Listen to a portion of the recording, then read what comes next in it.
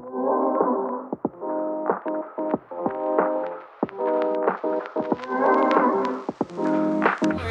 guys, or do I have to say guys or something? Hello, I'm Vicky, working at the Wildlife Thrift store. This is the Wildlife Thrift store and I will give you a tour. Follow me.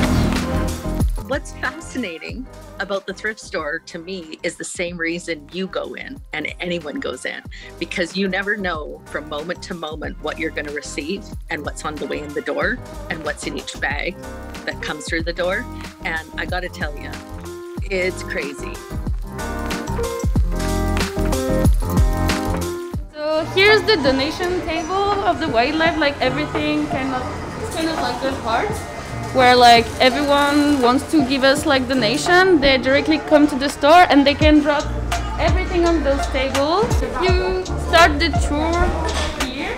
You can find all the furniture, all the stuff on the windows, or all the small items on the different furniture are for sale. This is like the good thing of the thrift store. You don't really know what you're gonna buy, what you're really looking for.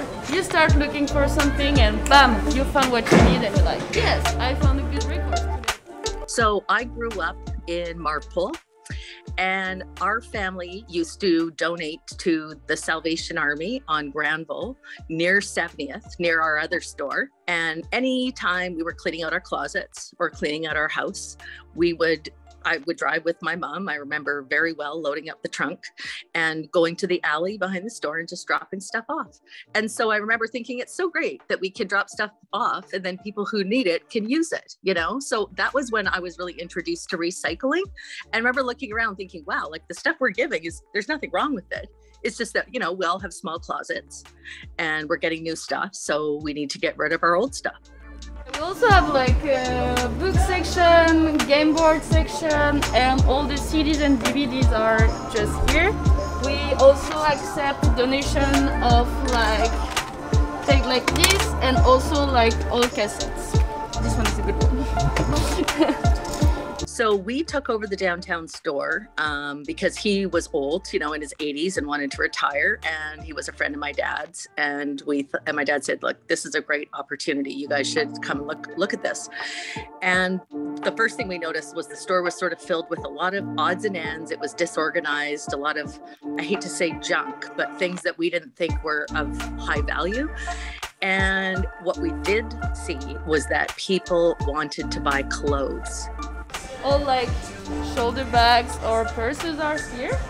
We make sure that they're all trendy, good quality, and sometimes kind of vintage item. Like this, the customer can really like try to find the perfect purses, I will say. I think also because of COVID, people stayed home and cleaned out their homes and cleaned out their closets because they just had nothing else to do. And Salvation Army in Value Village stopped accepting. When you're the only people receiving in downtown Vancouver, you get a lot. Take my washing machine! Take my washing machine! Take my... Carla, can we take the washing machine? Carla? So here you have like 4 different rooms. In those rooms we separate like different, I will say, organization. Yeah. The first one, it's one of my favorites. It's the picture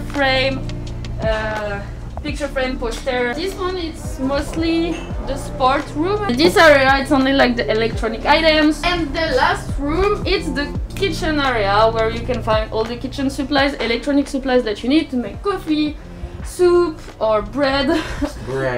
Best bread, because you need to have good bread in Canada because you don't have the fresh bread. Some of our staff will say, I just Googled this and this is worth like $300 and we'll sell it for $30 because we need to move product.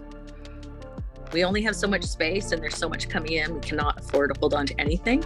What we need to do is turn product over to make room for the new. You walk away thinking, I didn't go in there looking to buy that, but I had to. I found a tea and cup and saucer that reminded me of my grandmother's house. So I had to buy it, or this crazy mug that has this funny saying on it. And then that's what you have your morning coffee in, and it just gives you a laugh. Thank you for visiting the Wildlife Thrift store with me. I hope you enjoyed the tour and I hope to see you soon at the store.